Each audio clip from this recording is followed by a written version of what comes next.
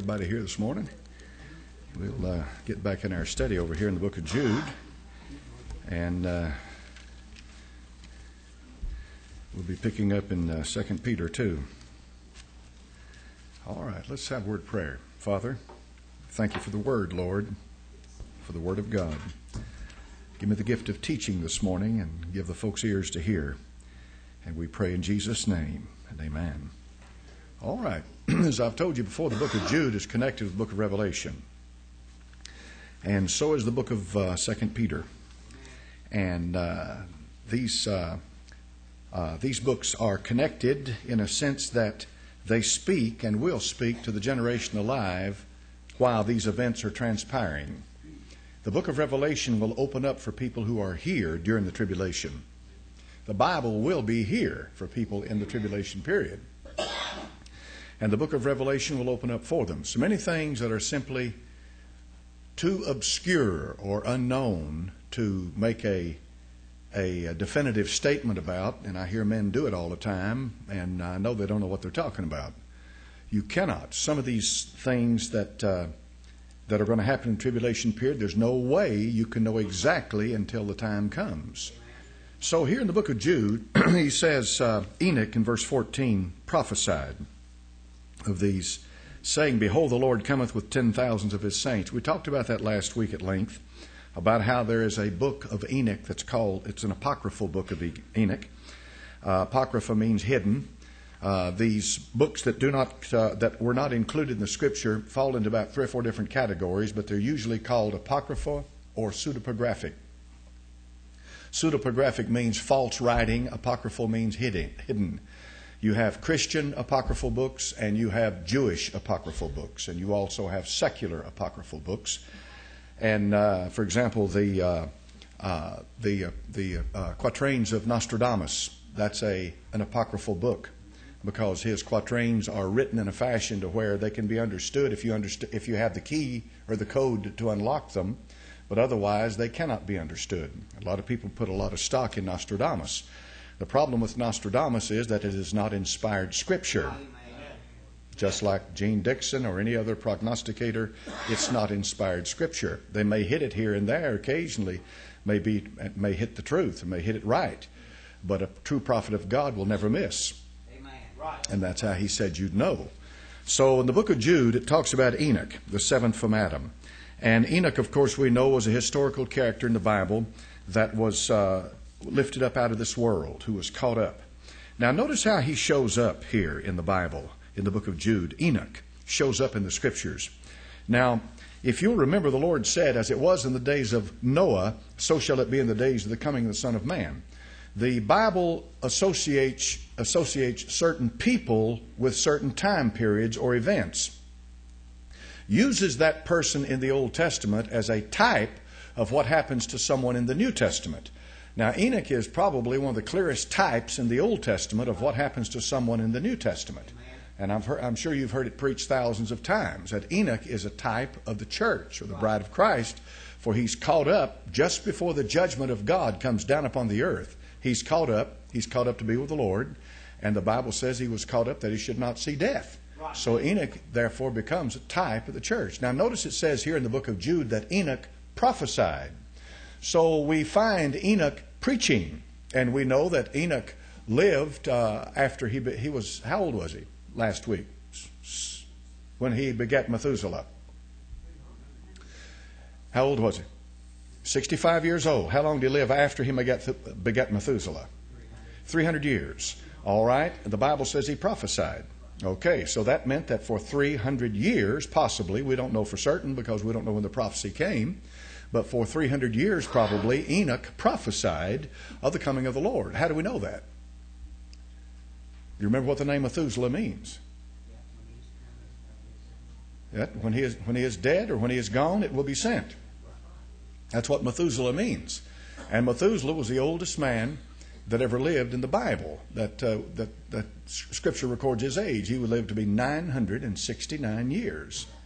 All right. So when he is dead, it will be sent, or when he is gone, it will come. Anywhere in that general area, meaning that when Methuselah's out of here, something's coming in. Something's coming in. And of course, what was he referring to when he said when he is dead?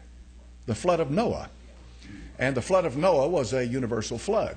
It covered the entire earth from pole to pole. Not a bit of ground was left above the earth, above the waters. All right, now, so Enoch therefore prophesied, and he preached of the coming of the Lord. Notice it says what he preached here in the book of Jude, verse number 14. He prophesied of these, saying, Behold, the Lord cometh with 10,000s of his saints. All right, refer to these. What's the antecedent of these? What are we going back to? What are we referring to? What's subject matter? Notice it says in verses 9, 10, 11, and 12, we're talking about people who had refused the truth, rejected the truth. Verse 13, raging waves of the sea, foaming out their shame, wandering stars, to whom is reserved the blackness of darkness forever. So Enoch prophesied of these and said, The Lord cometh with 10,000s of his saints, to execute judgment upon all, to convince all that are ungodly among them of all their ungodly deeds which they've ungodly committed, and of all their hard speeches which ungodly sinners have spoken against him. These are murmurers, complainers, walking after their own lust. Their mouth speaketh great swelling words, having men's persons in admiration because of advantage. In other words, men pleasers. But, beloved, remember ye the words which were spoken before the apostles of our Lord Jesus Christ, how that they told you there should be mockers in the last time, who should walk after their own ungodly lust. These be they who separate themselves, sensual, having not the Spirit. But ye, beloved, building up yourselves on your most holy faith, praying in the Holy Ghost, keep yourselves in the love of God, looking for the mercy of our Lord Jesus Christ unto eternal life. Now let's stop here for a moment, because what follows is some heavy-duty scripture. Now, if you'll notice up until this point, he kind of gives a general description of the kind of people who are rejecting the truth. Tells you what kind reject the truth. Now, these people are mockers. They mock and make fun of the truth. In the time of Enoch in his day, the scripture says that he prophesied of these and preached about these. Now, what coming is he talking about, do you think? In verse 14, Behold, the Lord cometh with 10,000s of his saints.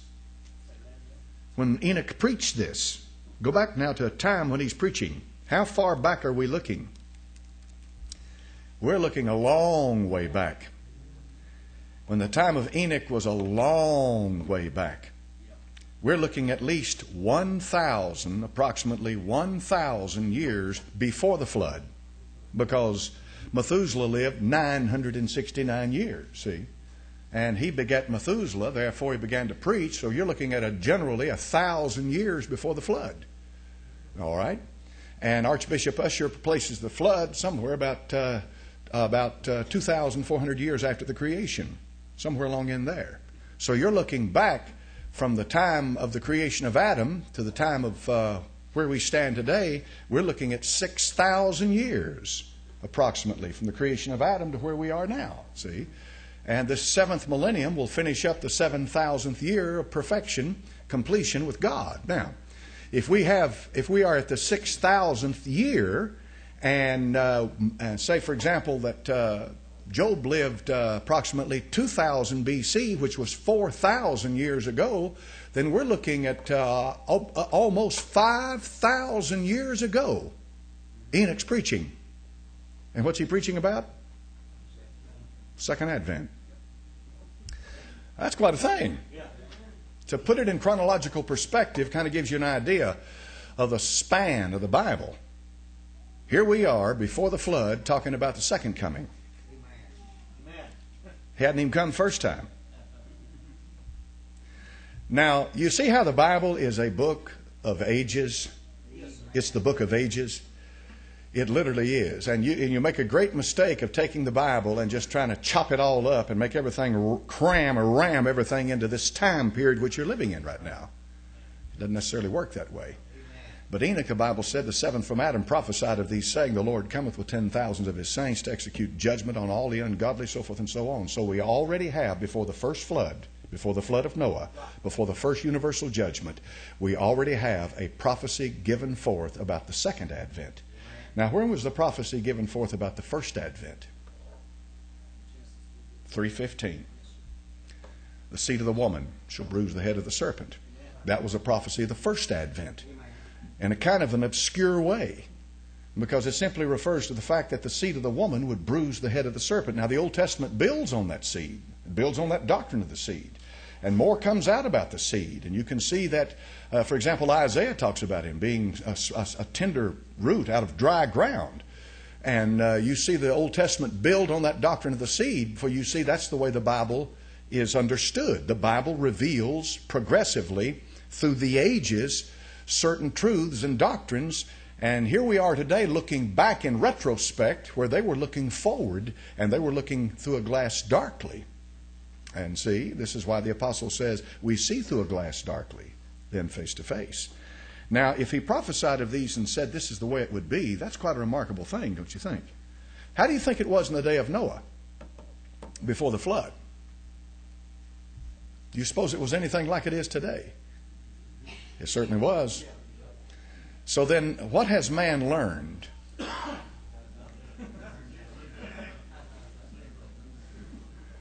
Exactly.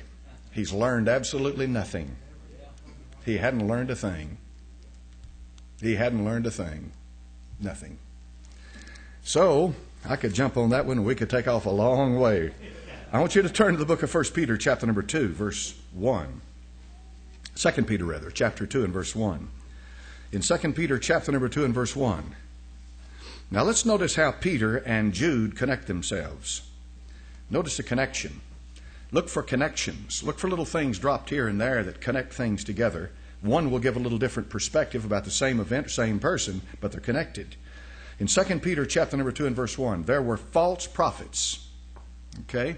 Pseudo-prophetes, false. Also among the people, even as there shall be false teachers among you, who privately shall bring in damnable heresies, even denying the Lord that bought them. Mr. Calvin, note carefully right here. He bought them. He didn't die just for the elect. He died for every man. So they deny the Lord that bought them and bring upon themselves swift destruction. And many shall follow their pernicious ways, by reason of whom the way of truth shall be evil spoken of. And through covetousness, that's called Greed. If you want to see the capital of Greed, it is located in New York City on a particular street. It's called Wall. Well, go down to Wall Street and you'll find a big American flag over a building. Inside that building, commerce and greed. Like you haven't seen, like I have never seen, can't imagine the greed. Warren Buffett said just the other day he was the richest man in the country. Now, he and Bill Gates, jockey for the position. Poor old Bill's lost a few billion. He's only worth about 55 or 60 billion now. And Mr. Buffett has surpassed him. And here's his latest word. Here's his latest word to the American public and the stock market. I looked at Saturday's paper and I noticed General Motors and General Electric and looked at some of these huge companies, and their stock had dropped something like, for example, General Motors, say a year ago. It'll give you a list if you know how to read that list. It'll say year to date, and it'll say what it was a year ago, how much it's fallen, the percentage, and so forth. General Motors was worth something like $55 or $60 a share. Now it's worth $4.50, $5, something of that nature. I may be off a little bit, but it's something. You can see a tremendous drop in the value of the stock. And here's what Mr. Buffett says. He says, buy now. He says, buy now. He says, everybody needs some greed. Buy now. In plain words, buy General Motors stock at $4.50 because the government will bail them out. And when the government, you will, of course. And when the government has no money, they either print it fiat money or they tax you. Get ready to be taxed, by the way. And they bail them out. When they bail them out, then the stock price of value of stock will shoot up to $45, $50, may even climb higher. With which one is it? Bear, bull? Bull market's the one that's growing. Bear market's the one that's falling. So the bull's about to enter in and it start to grow. Greed. So first thing tomorrow morning, call your broker and tell him put $300,000 down on GM. And say 500,000 or 600,000 down on GE, and on and on and on it goes. You see, there are people that's how they live, day in, day out, day in, day out, day in, day out. What does the Bible say about money? Make sure you get it right. Now here, it is very important. It is the love of money that is the root of all evil. And you can see what it's produced up there. And we will pay for that for the next 1,000 years. $10 trillion this nation is in debt. That's 10,000 billion. That's a lot of money. This nation is in debt. And depending on who goes in as president will determine how much quicker or how much further in debt we go. Amen. And how much this nation will be ready for the Antichrist. Right. That's all I can say for this nation. I can say that this nation stands on the brink right now of entering into a one-world government, a one-world financial system, just like all the other nations. The President of France said yesterday, with the President of the United States standing next to him, the President of France said, we need a one-world government. We need to come out of this with a one-world government. We need to learn our lessons through this financial system. The only way to prop up the financial system is for there to be one currency controlled all over the world. The buying and selling, therefore, is standardized with one currency. You can see the benefits of it. How many see the benefits of one currency? It's a good thing. How many see the benefits of an Antichrist? I mean, if you want the world to operate efficiently, the Antichrist will do the job. Because the Bible says in the book of Daniel that everything will prosper under his hand. So, I mean, it's a good thing. And if it's a good thing, it's got to be of God. That's the kind of stuff they've been pumped into their minds now for years. If it's good, it's got to be of God. The problem is, it's not the God and Father of our Lord Jesus Christ. Amen. All right, anyway, let's get back over here. Many shall follow their ways. From covetousness shall they with feigned words make merchandise of you. My goodness gracious. Peter said that 2,000 years ago. You ought to put a billboard here in town instead of a big black billboard that says, hi, I'm God. Why don't you just put that up there? Right. Put that up there. Yeah. That's got power in it. Yep. That's got power. That said something right there. And through covetousness shall they with feigned words make merchandise of you, whose judgment now of a long time lingereth not, and their damnation slumbereth not. For if God spared not the angels that sinned, but cast them down to hell, delivered them into chains of darkness to be reserved to judgment, spared not the old world, save Noah the eighth person, a preacher of righteousness. The number of 8, therefore, becomes the number established in Scripture of new beginning, because Noah was the one who began a new world, repopulated a new world, the 8th person. Notice that over here in Jude, what is Enoch called? Verse 14. See? To talk about these numbers like this is not an arbitrary thing. You're not forcing it. You're not making it happen. The Bible says it plainly. Enoch was the 7th from Adam, therefore he prophesied of the finish of it. Noah was the 8th, and he went over into the new world. See that? And God the Father, God the Son, and God the Holy Ghost comprise the Trinity. Father, Son, and Holy Ghost. The number 3, therefore, becomes the number of unity. Not 2. 3. 3 and 1. See, 3 becomes a number of unity. 10 is the number of 40, for example, in the Bible is the number of trials, testing. 40 years they wandered in the wilderness. 40 days the Lord was tempted or tried of Satan. See, and these numbers are important. 10 in the Bible's number of nations or Gentiles or the Goyim, as the Jew refers to them. So he spared not the old world and cast them into chains of darkness to be reserved to judgment. Spared not the old world, but saved Noah, the 8th person, preacher of righteousness, bringing in the flood upon the world of the ungodly, turned the cities of Sodom and Gomorrah into ashes, condemned them with an overthrow, making them an ensample unto those that after should live ungodly, and delivered just Lot, vexed with the filthy conversation of the wicked. For that righteous man dwelling among them and seeing and hearing vexed his righteous soul from day to day with their unlawful deeds. The Lord knoweth how to deliver the godly out of temptations, reserve the ungodly the day of judgment. Now, what's the connection? All right, look back to the book of Jude, we have Enoch before the flood. We have Noah before the flood. Go back to the book of Jude. We have the preaching. We have in verse number 11, the book of Jude, we've got Cain and Balaam. All right. When you go over here to the book of 2 Peter, look at verse number 15, chapter number 2. Which have forsaken the right way and are gone astray, following the way of Balaam. So what you have in chapter number 2 of 2 Peter 2, you have the progeny of Cain. These are the descendants of Cain that were the covetous, so forth and so on. Cain is in 2 Peter, just like he is in Jude. Balaam is in 2 Peter, just like he is in Jude. And then what's the third one we have? Over here in the book of Jude, we have Korah. And what did Korah do?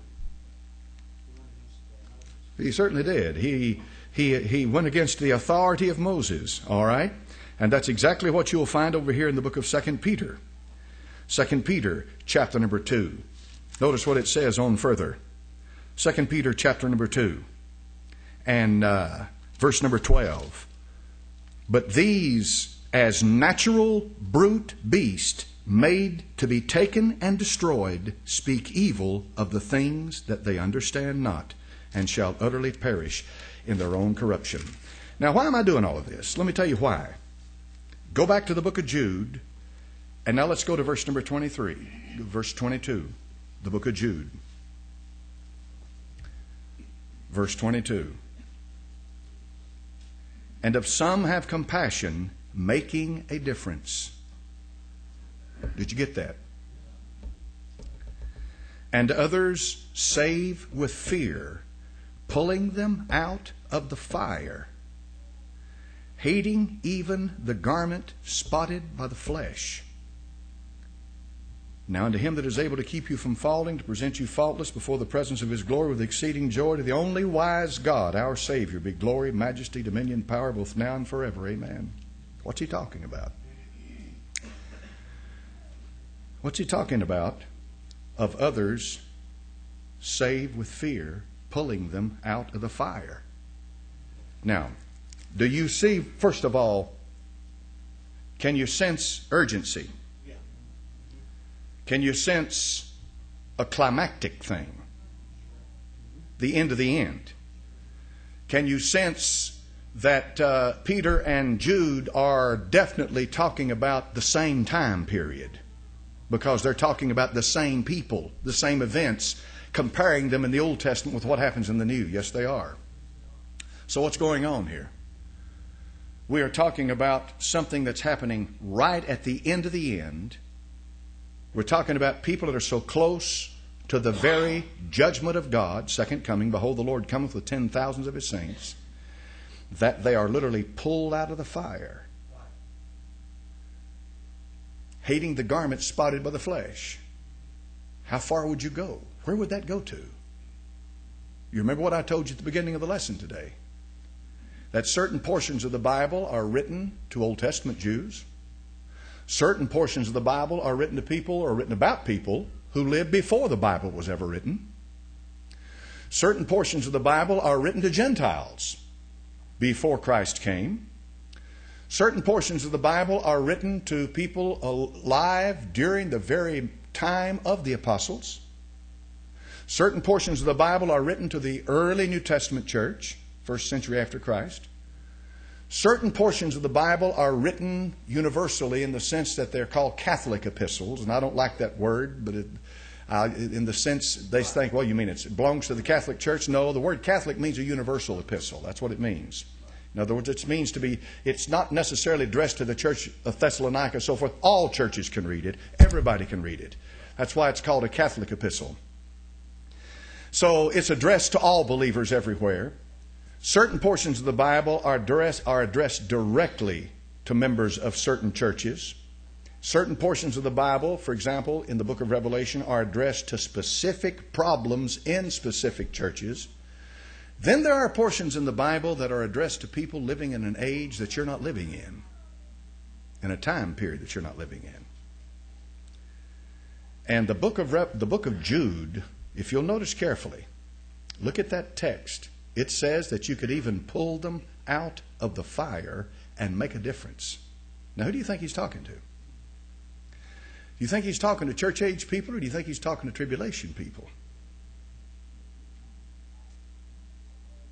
It would seem to me that the application would be more for somebody in the tribulation period itself.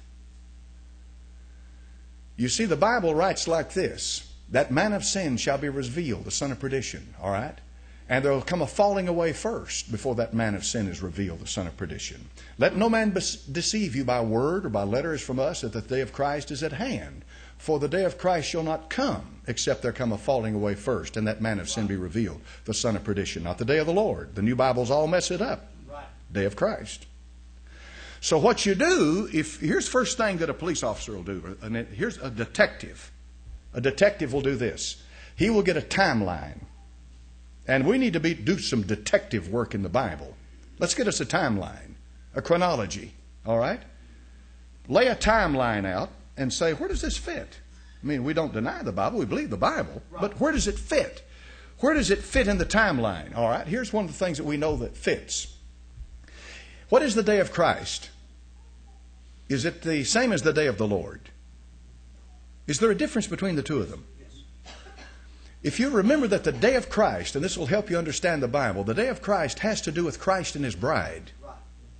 The day of the Lord has to do with God and His judgment on the earth. See, the day of the Lord. The day of the Lord is a subject in the Old Testament over and over and over and over and over again. It talks about the coming of the day of the Lord, the day of the Lord, the day of the Lord.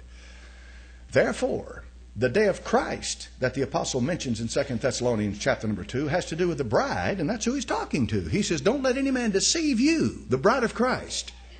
For that day shall not come. What day? The day of Christ. Well, what is the day of Christ? Well, the day of Christ has to do with Christ and His bride. And the day of Christ has to do with Christ and His bride when He comes to get His bride, when He comes to take His bride and set her down at the marriage supper of the Lamb, and then when He takes His bride and He comes back with His bride. That's the day of Christ. That's the day of Christ. It's the day of Christ and His bride. They're not the same as the day of the Lord. So, in 2 Thessalonians chapter number 2, in our timeline, we'll put the day of Christ right here. We'll start at that point.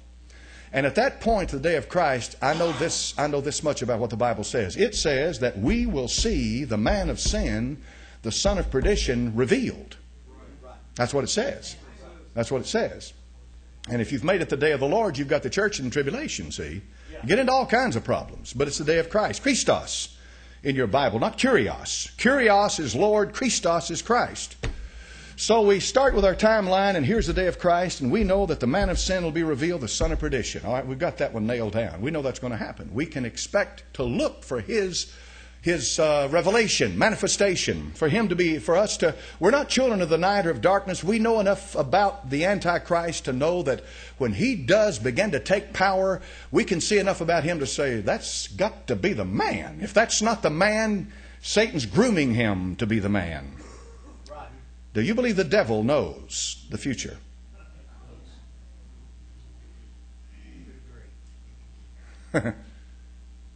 You believe the devil knows the future? Be careful you don't be careful you don't give the devil divine attributes. Do you believe the devil can read the Bible?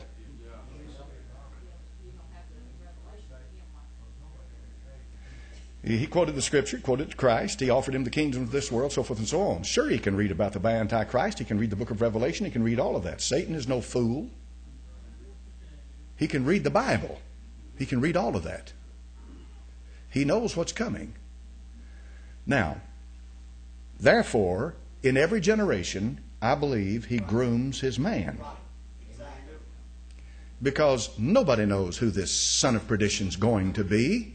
That would mean that Satan can look down generations into time, into the future, into 1,000 generations into the future and say he will be born on September such and such in the year 1932 and come of age in such and such, and he will be an Italian born in Palermo, Italy, and he'll come to power in such and such a time, and there's your man. No, he doesn't know that. He doesn't know that. But he's always been around. And he has his candidate in every generation. And he grooms him. And he's grooming some right now, folks. Make no mistake about it. Mark it down in your book and just watch well. And so when he grooms his man, he offers that man power that can only come from a spirit being with a power he's got. That man sells his soul to Satan. You've read the classic book about Faustus. He sells his soul to Satan, and he sells his soul to Satan for power and wealth, and he sells his soul to Satan in this temporal world. And when he sells his soul to Satan, Satan empowers him with all kinds of ability. He gives him what he needs. And that power that he gives him comes from the devil. That's why it says in Revelation 13, the beast had his power from the dragon. The dragon gave him his power, seat, authority, and all that. All right. So what you need to watch for is one who begins to rise up in the sight of the world, and that man has intellect above, and he has a charisma that surpasses, and he has ability.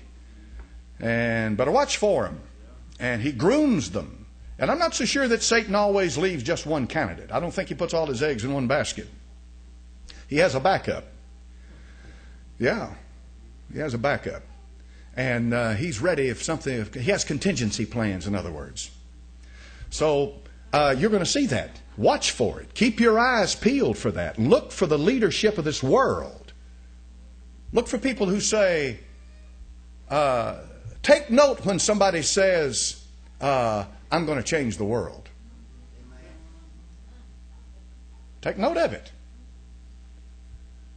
Just take note of it. When they say, I'm going to change the world, you say to yourself, uh-oh, it's no longer about just a country. It's about the world. Have you noticed all of the focus is on the world now? Right.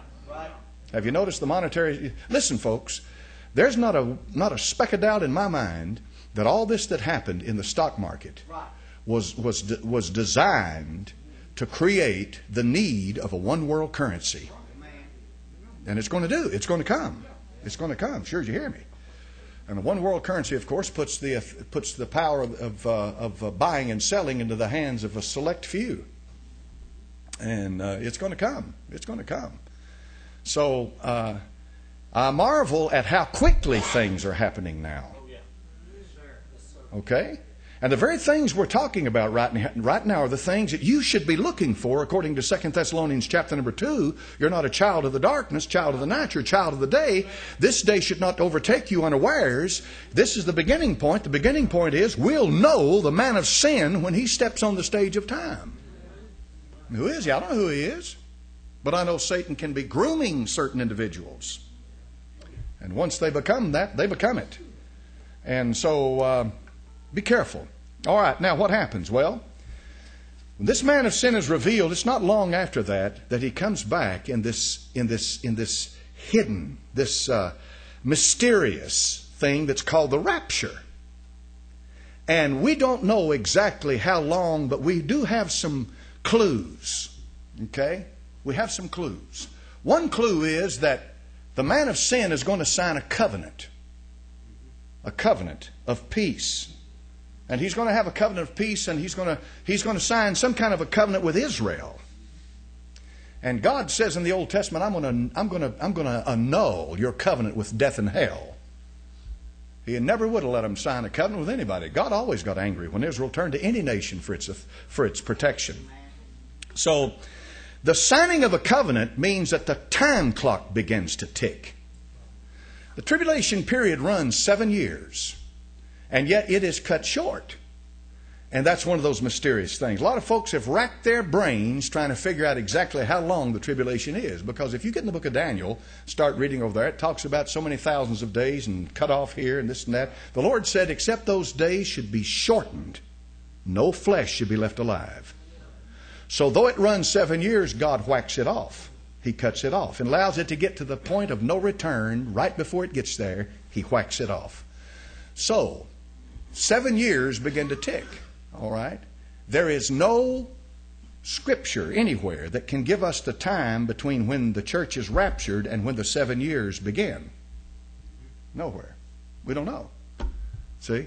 We don't know. That's one of those mysteries. It could be that you watch on TV, a peace table, and the man of sin sits down at that peace table and signs a covenant with Israel. And before the ink is dry, you're gone. Because you are not going into the tribulation. And the signing of that peace agreement is what starts the tribulation, not the rapture. The rapture does not start it. The signing of that covenant with Israel and the Antichrist. And for 7 years it ticks. So let's get our timeline. Here's the revelation of the man of sin. Somewhere between the revelation of the man of sin and the signing of a peace agreement with Israel. Somewhere. Month, year, 2 years, 3 years. I don't know. There's no, you can't nail it down anywhere. It's probably no more than probably 6 months. A year. But who knows? But once that happens, then it starts ticking away at the very moment that that's signed. So let's say, for example, just for example's sake, here's the church. Here we are having prayer meetings night and day because we know who He is. And we're trying to warn people. We're trying to tell them. We're saying, look what the Bible says. Look what He's doing. Look what the Bible says. Look at His policies. Look what the Bible says. Look at the monetary system of the world. Look at the Bible. Look at the World Bank. Look what the Bible says. Look at all these nations come together. And you're trying to warn people because you know you're looking at eyeball to eyeball. You see it every day of your life. You're no fool. You know the world is ripe for the Antichrist. And here's the man that fits the bill. That's what you're telling people, see? You're trying to warn people. You're trying to get them ready. And you're getting them ready.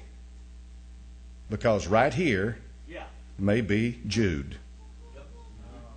Others make a difference. Pulling them out of the fire. Hating the garments spotted by the flesh. There's one thing that happens in the tribulation period that kind of I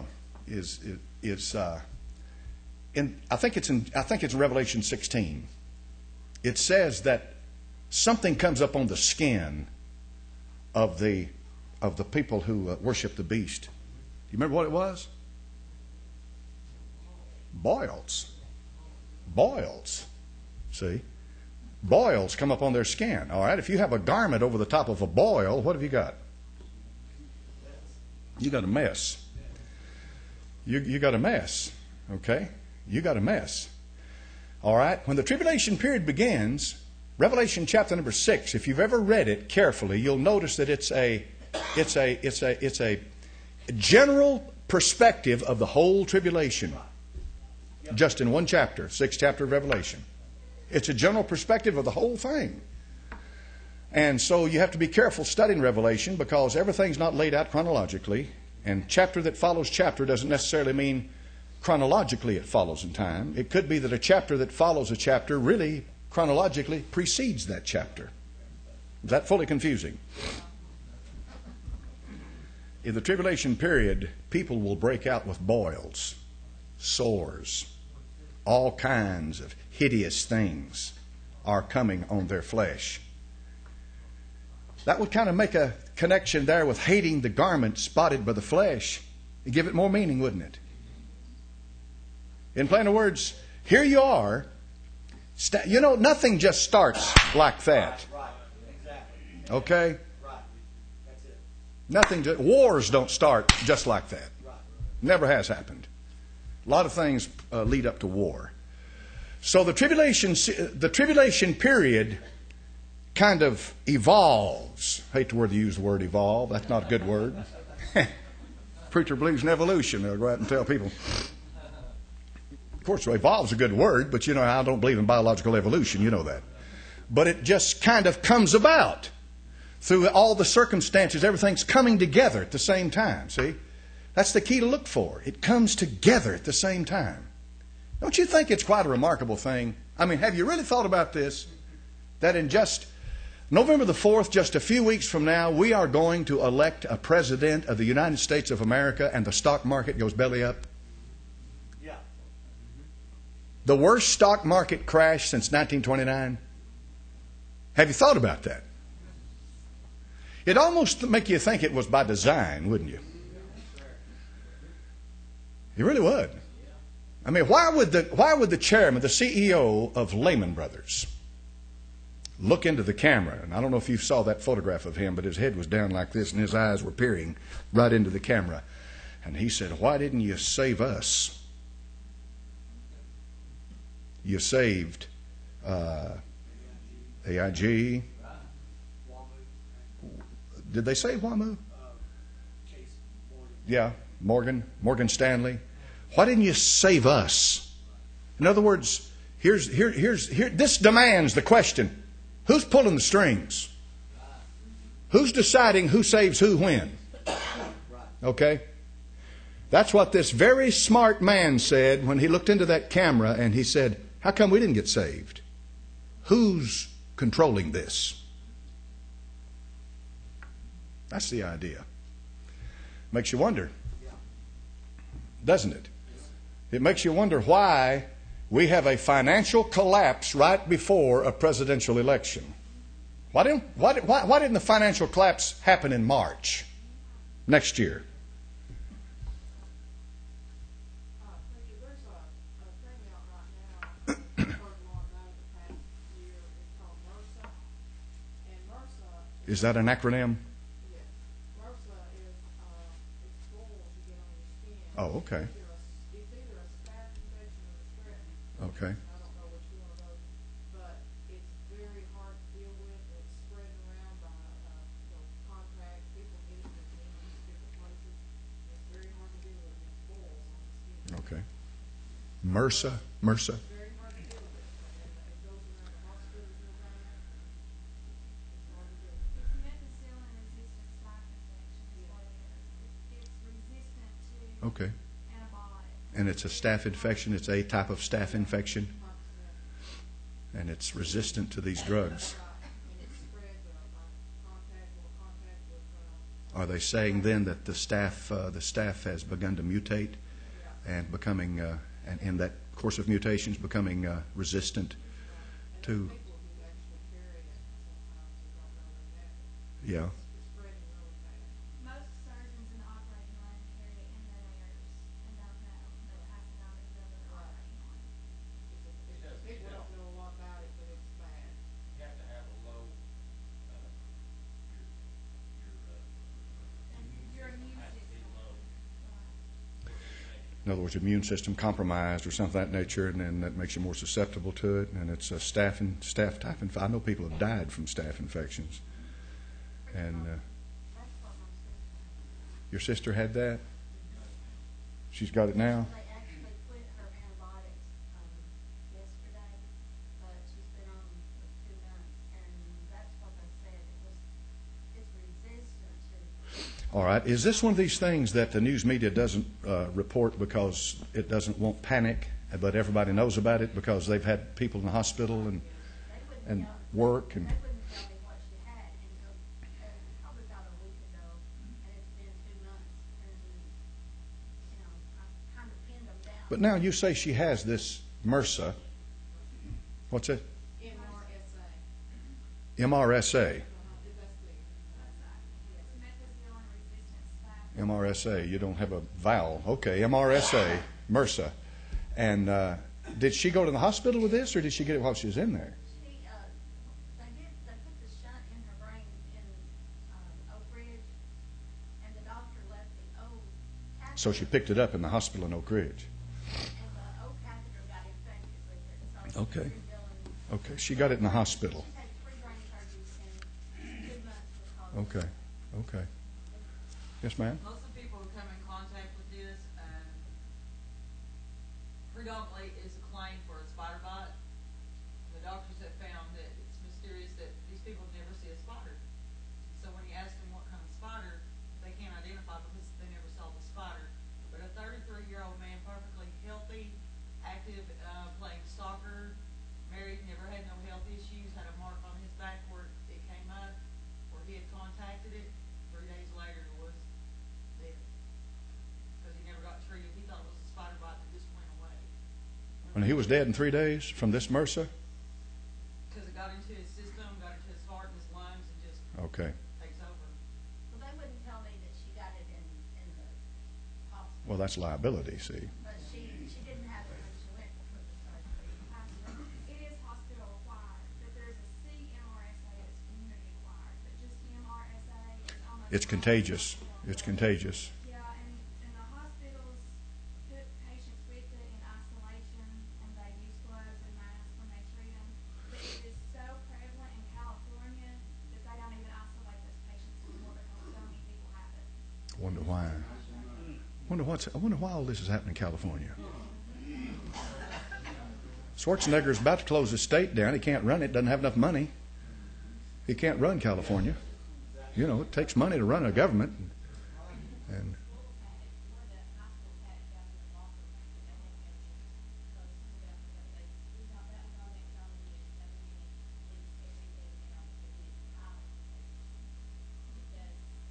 so it sounds like since we came out with all these wonder drugs about 40, 50 years ago, that it's taken this much time for these things to begin to mutate, and now they're coming back, and they're coming back stronger than ever, and there's not much they can do about it. The plague. The black plague's back. I read about that. In California? Is anybody in here from California? We don't make you mad. Yes, ma'am.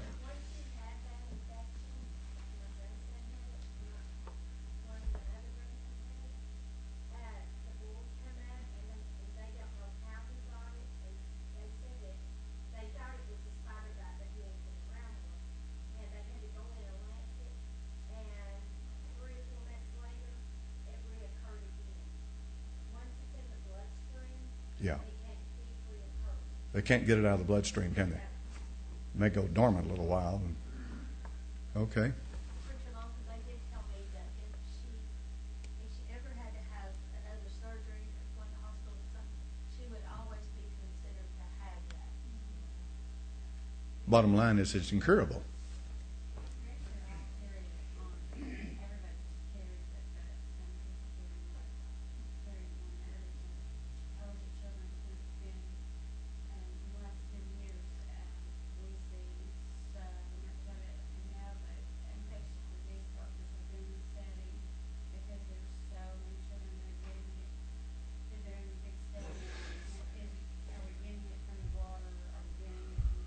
We haven't always carried it though, right? This is relatively new thing where people are carrying this on their skin. Most people carry staph Uh-huh. on their skin or in their nose, but not MRSA. MRSA is resistant antibiotics. Regular staph. Here's what I'm shooting at. I know we got to close and let these people go, but I always have a tendency to get in. But I just wonder if it's possible that we are infected, have been for a long time, don't know it, and that it's a sort of a thing that'll eventually come. When it does come out, it'll come out big time. And hating even the garments spotted by the flesh. All right, we'll pick it up next week and come to a close. Father, thank you for your word, Lord, and for your sweet Holy Spirit. God, we pray you'd be with us in a few minutes. We preach the word and come together in your name before thee. In thy name we pray. Amen.